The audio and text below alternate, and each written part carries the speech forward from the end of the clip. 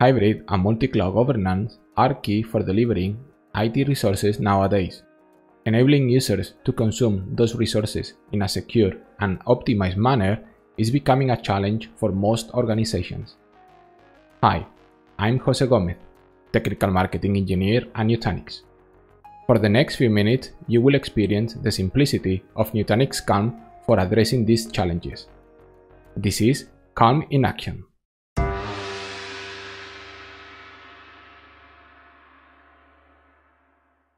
Here we have a typical organization environment with multiple cloud providers. Using enterprise multi-tenancy, we can create projects or tenants like HR, marketing, and IT, and integrate with your existing directory services.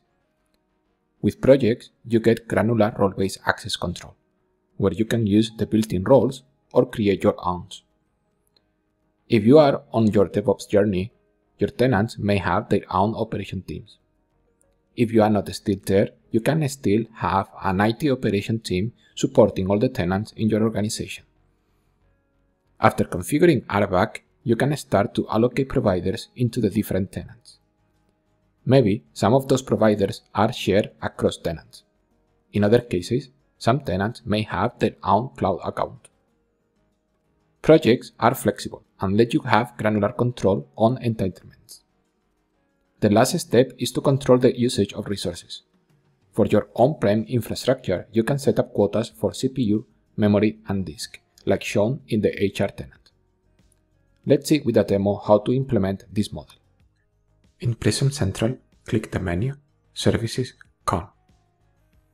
We have configured already several accounts, public cloud providers and on-prem as well as Kubernetes. For IHV, you can configure cost for your infrastructure as well. Let's create our first project or tenant. Click on Projects, Create Project. The first thing is the project name, HR. Later, a description, and finally, an Active Directory group to keep the role Project Admin, the Active Directory group HR Admins. Let's add additional users and groups. Click in Add User, type your new Active Directory user or group, and assign a role. Repeat this process with the different groups and users to set up your role-based access control. For this tenant, the operations is delivered by an internal team in the HR team. Once it's done from user groups and roles, let's add accounts. The first is an IHV cluster running on Europe. We select the network, and now we allocate quotas with vCPUs, memory, and disk resources. Let's add an additional cluster, IHV running on America. Select the network, but we don't set quotas for this provider. We add additional public cloud providers, AWS and GCP. This project is ready to be used. Let's create a second tenant or project, the marketing project. Give a name, description, and the Active Directory group or user that will get the project admin role. Let's add again users and groups. Click on Add User, type your user or group, and assign a role. You can connect as well to other directory services. Let's finish creating the different users and groups.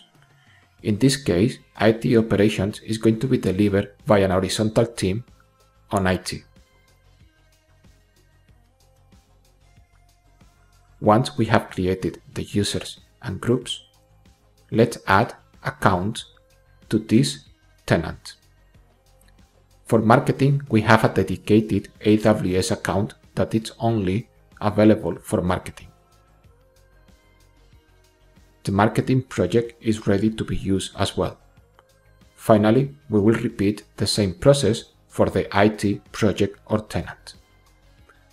For this tenant, we select all the available providers, including Anthos on IHV, for Kubernetes clusters. Our projects are ready. Now we want to test the access to Calm.